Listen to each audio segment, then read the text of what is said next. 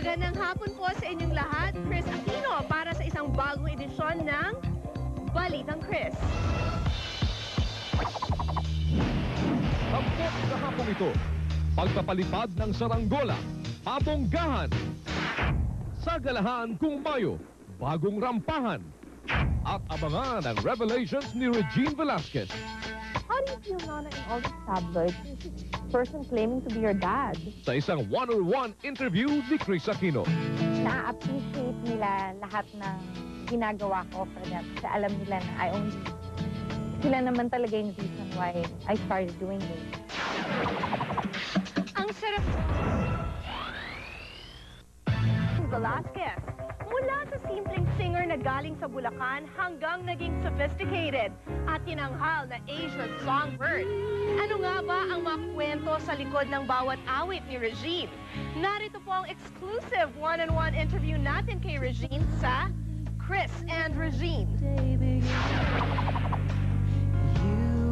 Kapiling ko po ngayon mga kaibigan, the one and only Asian songbird, Regine Velasquez. Hello, Reg. Kwentahan mo muna ako dun sa movie na Pangako, Ikaw Lang. Yes. Ito yung second movie namin ni Aga. Yes.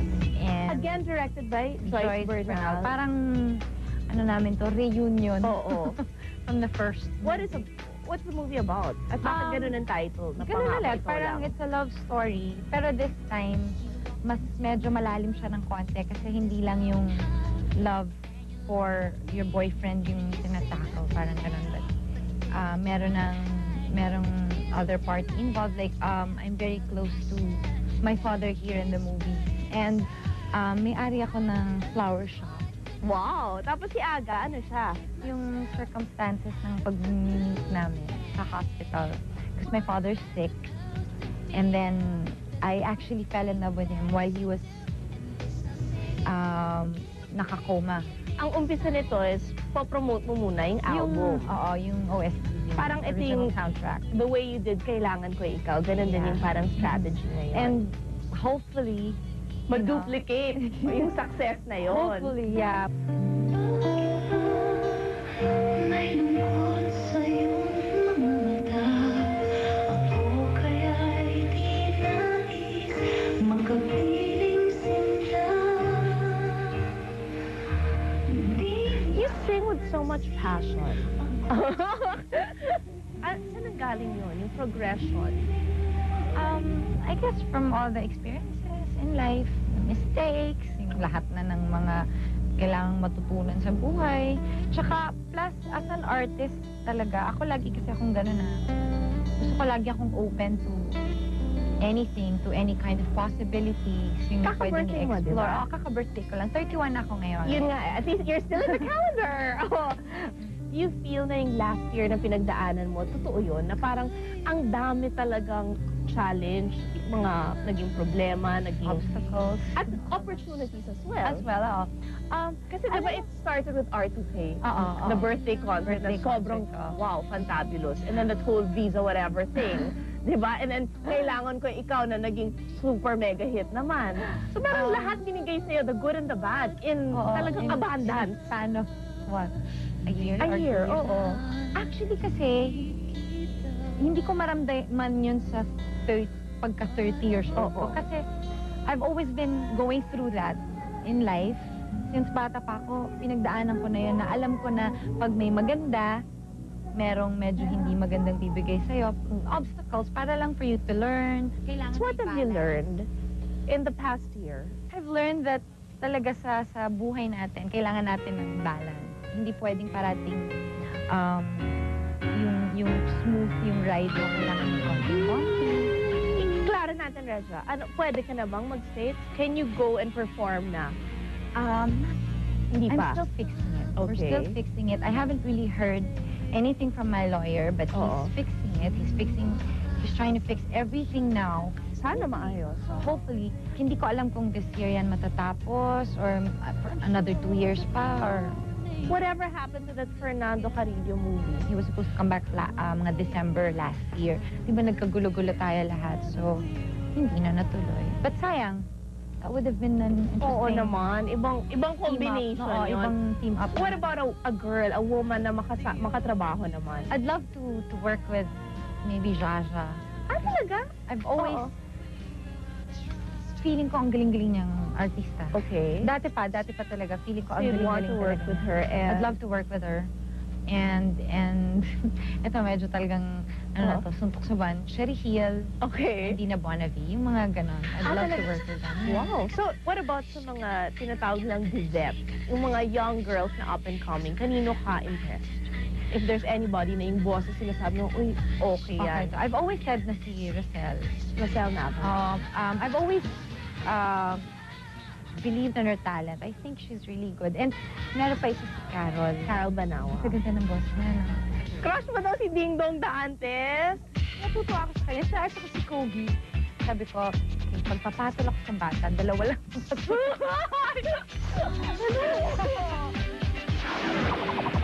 How do you feel, Nana, in all these tabloids? There's this person claiming to be your dad. How stupid is that?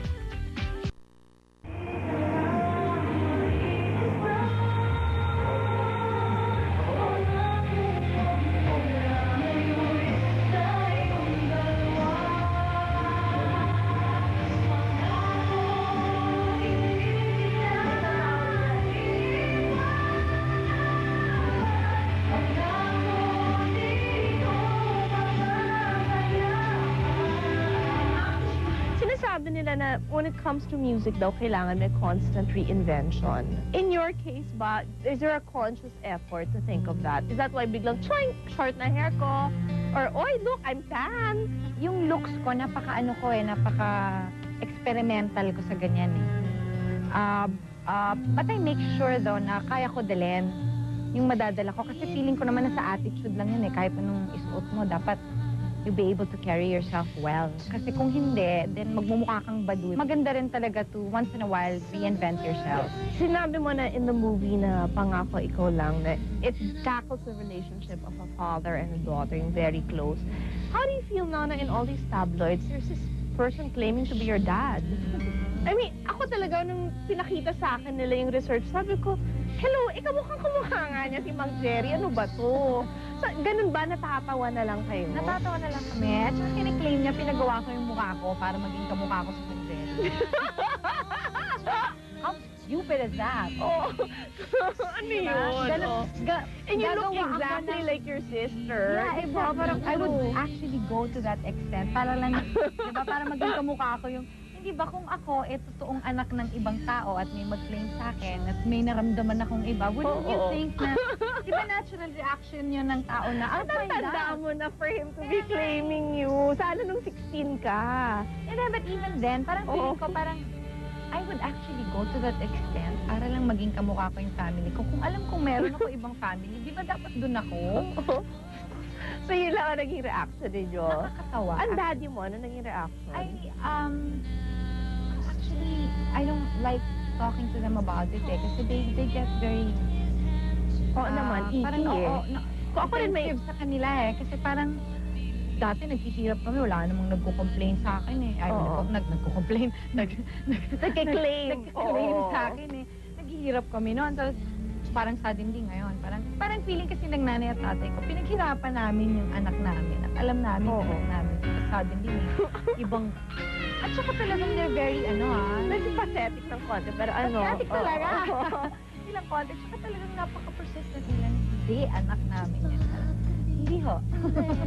With everything he's been through in the past few weeks, what do you want to tell your dad? Yun, I'm just really very, very proud of him. Thank you lang. Kasi parang hindi sila na napapagod sa akin.